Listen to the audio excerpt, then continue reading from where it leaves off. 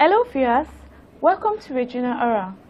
For this tutorial section, we are going to be looking at creating a database using DBCA, and we're going to be pointing out how to register a database to cloud control at the point of creation. To create a database using DBCA and registering a database with cloud control, the first thing you need to do is to make sure your Oracle database is up and running, and also your Oracle management server for your cloud control is already started. We're just going to go into using DBCA first. I'm going to have DBCA there.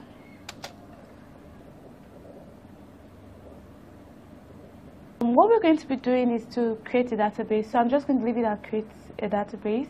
Now, in the next step where we need to actually create the database, I'm not going to be using the default, which is create database default configuration, because we'll actually be highlighting the point where you need to register the database with cloud control. I'll be looking at the advanced mode, so I'll just click on advanced mode, okay, and then click on next. This part is where we have to select the templates that we want to use. I'm just going to leave it at general purpose or transaction processing, which is okay because it includes data files also. So I'll just click next. This is where we need to specify our global database name, Aura DB. Okay, and we named that Regional Aura DB. Okay, and this is the part where we need to create it. If you want to create as a content database, or you want to leave it as a non-content database, I would just create as a content database, and then I'm going to have just one PDB, and then I'm going to call this Regional Aura PDB. Okay, we've got this Regional Aura PDB, and then I'm going to click on next. Okay, now this is the part where we need to specify the management options for the database. First, we need to select and configure our Enterprise Manager Express, and choose a port. Okay, so this particular part depends on if you already have an existing database, because right now we're using DBCA to create database, so it's assumed that you have a database. So you have to be sure that the port number does not conflict with your database. That's what you have at the moment. Okay, so if I have a database with 5500 port number, all I need to do is to change this to probably 5504. So I ensure that this particular installation or this particular database I'm creating, rather, sorry about that, does not conflict with what I already have. Okay, now this part is to register a database manager here in Cloud Control. You can see my Oracle Management server is started, and also I told you my database is already started. I'm going to just click on Register with Enterprise Manager Cloud Control. Please take note that registration of a database with Enterprise Manager Cloud Control can be done after installation. I just want to show you how to do it during a database creation. You can do it when you're done. Okay, OMS or host, you have to pick up your host name. So I'm just going to come to this part and open a new tab. Okay, the host name of this machine is 12C local domain. So I'm going to pick this here and paste it here. Okay, now for the OMS ports is the port for your cloud control. The default port for Enterprise Manager Cloud Control is 7802, except of course you changed yours. Okay, so okay, and then you need to provide an admin username and password. Okay, I'm just going to use the admin I used in logging on earlier on, and then we'll put a password there. Okay, and I'm going to click on next. This part is to check for security reasons if you want to use different password, or you want to use a particular password for all your accounts. Different administrative password for the system and the PDB admin account, and the DBSMP account that's in charge of your cloud control. You can specify the passwords here, but if you want to use same password for all your accounts, you just do that here. Okay, I'm just going to specify.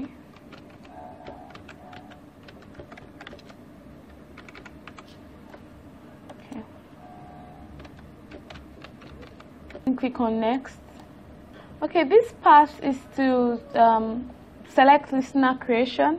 I'm just going to leave it at that because I have a listener running already.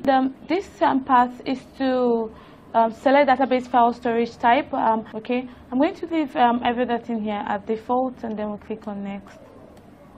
Okay, this is the path where you have to select sample schemas. If you want your database to include sample schemas like the HR, the OE, the SCOTs, all these are examples of sample schemas.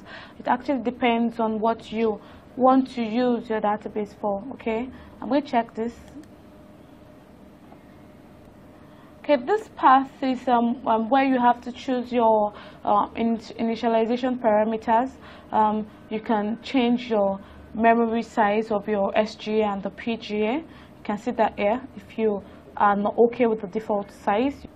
Okay, this part is to select your creation options. That means your database creation option. Do you want to create the database, or you want to save as a database template? I'm just going to leave it at create a database. Now, if you want your database creation process to generate a script where you want to see what was done, okay, you can click on this, and then you have to take note of this location where your scripts will be stored after the installation has been done. This is our database, create database summary. Okay, you can look at that. We're creating a global database name, Regina PDB, single instance and all. Then you can go through all of this. Now, if any part of this you're not okay with it, you can still go back, or you can just finish and start up your installation.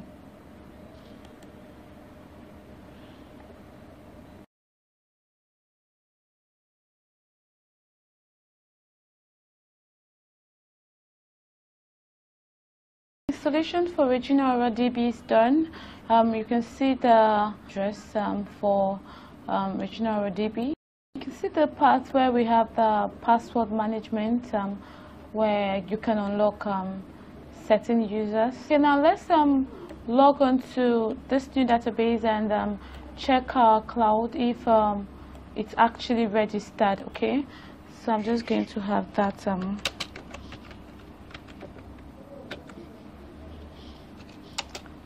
To name that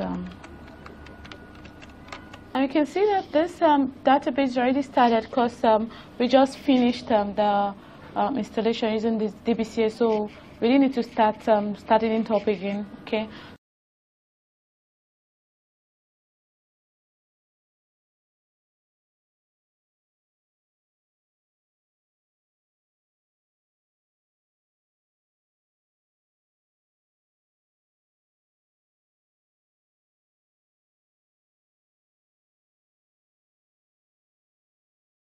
We try and check if I have this database registered. Now you can see just below this I have Regina DB that just created, okay, and it's already been configured with the Enterprise Manager Cloud Control. I hope this tutorial was quite helpful. Thank you for viewing. Don't forget to drop your comment just below this video, and if you have any other concerns, or maybe you tried it and it's a bit difficult, you can also send me an email, which you'll be seeing highlighted on your screen right now. Thank you so much for viewing.